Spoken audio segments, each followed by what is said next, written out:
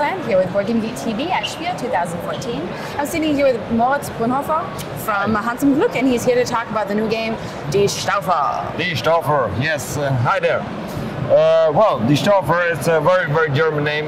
Actually, it's a house of nobles in Germany. It was like the Medici in Germany, and they had a very, very big empire from the North Sea to down to Sicily. Well, all the way around Europe. So, and one of the biggest phase they had this the King Heinrich VI, and it's the son of King Barbarossa, and he had to rule his big empire. So he had to travel or ride through his empire to all his provinces, and that's what leads us to the theme of the game. So we have a lot of provinces here, actually 6 in there. So there's Aachen, Nijmegen, Palermo, and so on, Augsburg, whatever. These are very, very famous provinces he traveled through, and he had to rule there.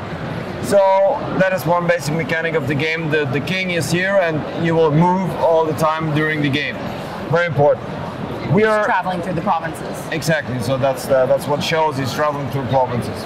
And we are nobles. We're with him. We're traveling with him, and we try to gather influence in all these provinces.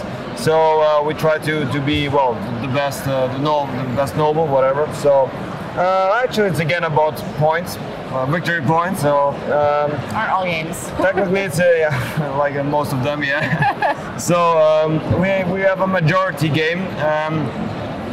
So we try to get the majority in all these, or at least in the most important provinces. For that, we use our meeples. These meeples are also our currency. These are, for example, the small ones are the Gesandte. They're I'm missing the English word. Sorry, whatever. So the big ones are the nobles. So we have small ones and big ones. So big ones are worth 2. So you can imagine what's in a majority game worth 2 means.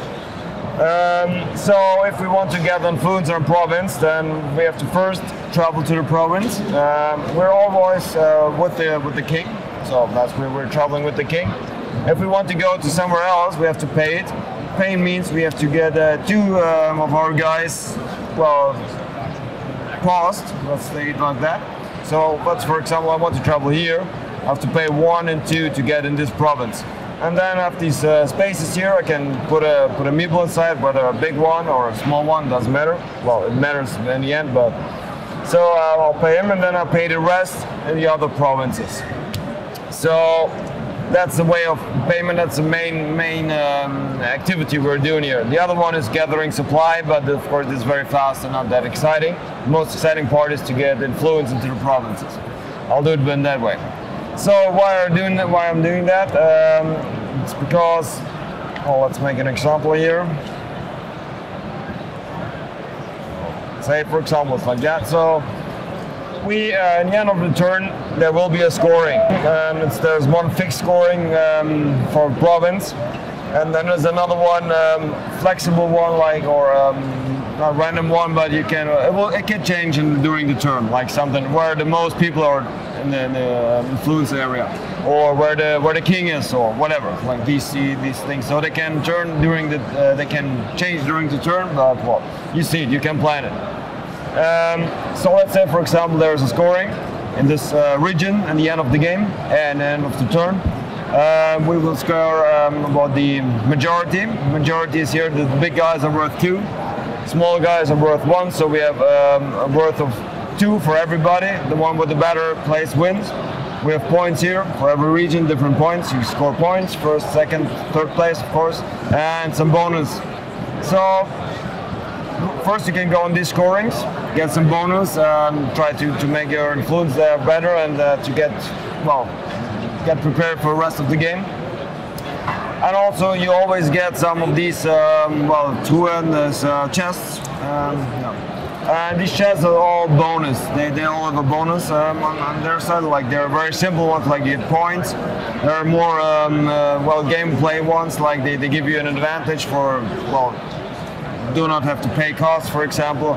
Well, they can also just give you points or meeples. Well, all these retro things. And then you have these purple ones. They will give you benefits for the game, or privilege. They give you a privilege, so they're laying down some privilege. We have a lot of these. They're sorted out 6 in front of the game, and you get this privilege. They help you during the game, so you get a permanent bonus for being better than the others. The last thing about it is like we will have cards for final scoring. So these are secret mission cards, something like that. So some very easy, like okay, you have the majority in some region. Others are a bit more difficult, like for example this one you have to. So in the end you have to have a meeple. For example, like this. Well, now this wouldn't work. For example, like this. So it says you have to be in 3 regions, separate by 1. So there's one here, there's one here, and there's one here. So you made it. Very good. And then you'll get the points there. And you get 12 points, exactly. So the very important part here is you can make them more than once. Okay. So this is the real gameplay then. So you can. It depends on how good you are in the game, and you can really score more than. And so you'll score these immediately. No, you don't. It's a final scoring. Oh, okay. So you get but prepared. You can still manage several of them. Oh yeah, you can. Well, this is mainly the game. It's a majority game, taking over the provinces, and then in the end you have to plan for your final big scoring. Yeah. How many players does it play?